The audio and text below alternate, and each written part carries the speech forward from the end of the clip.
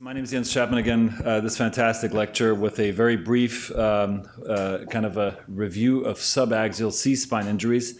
And no better speaker to present on classifications than Dr. France. If you extrapolate his name, it's Franca, lingua franca. We're trying to really get to a lingua franca, a global language that all of us understand. And yes, it's alphanumeric. So with the AO organization, which is a global organization that now has about 30,000 spine surgeons from around the world, we've really undertaken this task, and Alex Vaccaro deserves a lot of credit for having put this together. Again, the basic thoughts are just like what, and I'm not going to repeat John's excellent points. We want to basically identify injury morphology. In the cervical spine, there's a greater emphasis on the facet joints, and obviously neurologic status is so very important in this regard. We've, again, come from a long time where we've had individually phrased talks, but again, all of us were raised, for instance, in the Alan Ferguson system, which had 23 subtypes, and it was just an endless torture for excellent young fellows like Dr. Di Lorenzo to try to remember the various stages of flexion injuries. Right, Dan? You're still traumatized from that. I'm not going to ask you that. A huge breakthrough was to try to really scale injuries towards severity, which so much matters in terms of patient outcomes and the types of treatments we have. And again, this was Alex Vaccaro and my mentor, Paul Anderson, who tried to basically create a grading system. And the cervical spine was divided into 4 areas of structural importance. And the SLICS score was the development out that John referenced for the thoracolumbar spine. This was reasonably well validated. It's again not a classification system, but it tries to insert some form of a measure of injury severity. You've heard by now the ABCs, and again, this is something that we preach about, and I will kind of temper John's enthusiasm. We still have plenty of grounds for discussion, just as last night's case discussion showed. You can fill an entire day's symposium with fights about the A, B's, and C's. So for the cervical spine, I'm just going to flash through a couple of thoughts. A0s are basically simple, trivial injuries without ligament injuries. A1 injuries are simple compression fractures. A2 are coronal splits or pincer-type fractures. And A3s are the true burst fractures, as you can see here. So that's the bony injury morphology of a compressive injuries.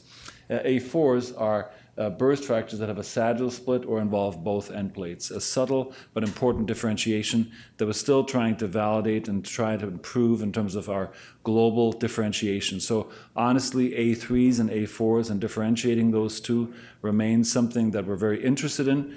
Why is that so? In the US, we're actually pretty good at differentiating A3s and 4s. In Europe, literally everything is an A4 almost, and I'm still not sure why that is, but there are therapeutic consequences to this. The B injuries are the posterior tension band disruptions, and recognizing that is so important. And yes, we're using CTs far more. We're using MRIs, like what Dr. Arabi said so eloquently last night. The disruption of the posterior elements is so important in terms of making clear that we probably really should go towards surgery. B2s are disruptions of ligaments in the back, which means that we probably really have to operate. B1, in contrast, means there's a bony injury, and we have a chance for non-operative care. And B3s are the extension injuries. Those are the ankylosing spondylitis type injuries, which we're seeing with increasing prevalence. C injuries are translational injuries that basically fracture everything. Now, this is where it gets a little bit more difficult. In the cervical spine, we had to somehow make mention of the facet joints, and so many classification systems have failed with this. We're hopeful that this will hopefully be a little bit more logical. 1 injuries are very minimally displaced and involve less than half of the facet joint. 2s are basically more involved. 3s are floating lateral mass, such as described by Dr. Sasso and Dr. Bransford in various papers. And type 4s are any form of dislocation, and if it happens on both sides, we basically put a suffix of BL on there. So we've tested these globally, and again, this is by far the leading system in terms of inter and intra-observer reliability. We get about a 75 to 80% concurrence. So this is not perfect, but this is as good as it gets. The neurologic disease modifiers are so critically important, had been overlooked in the past. I'm not going to read this out, but Dr. France pointed out the importance of this, and it follows the same logic, so you don't have to remember it twice. Now, this is, again, something different for the cervical spine than from the thoracolumbar spine. We had modifiers, and this is, again, I apologize, arbitrary. We had to kind of come up and condense with the 4 most important modifiers for the cervical spine. One was if there's a disruption posteriorly without apparent tear.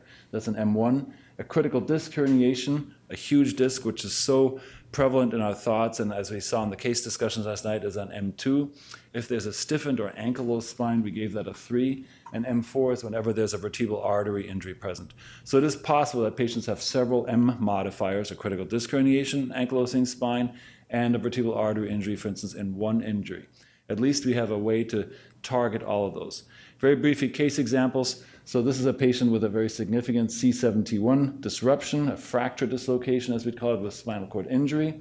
And we basically give this kind of an acronym. It's a translational injury, C.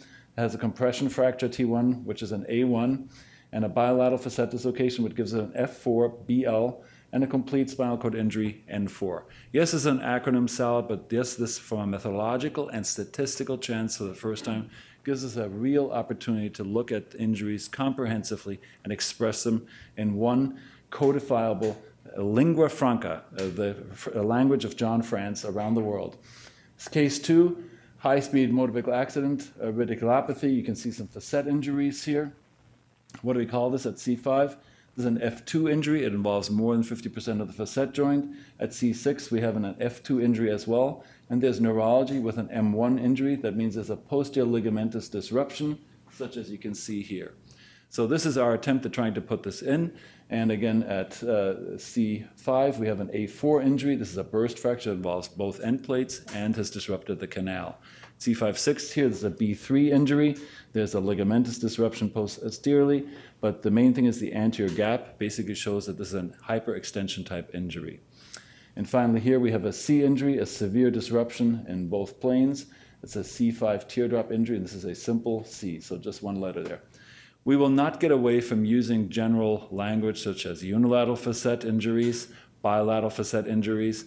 But again, as you can see, there's always an indecision about these injuries. Interspinous ligament tears, we will still use the language in our countries, burst fractures, but actually our thought is by codifying, by structuring our ABCs, we can basically for the first time put a severity-based and treatment-conducive kind of a lettering system in there. So let's keep it simple with our A, Bs, and Cs. And again, hopefully this new AO system will truly usher in a new era of having a simple, single language around the country that is severity-based and is validated increasingly globally, so that one day in the future the Europeans won't upcode every injury into a far more severe thing than what we in North America, for instance, think.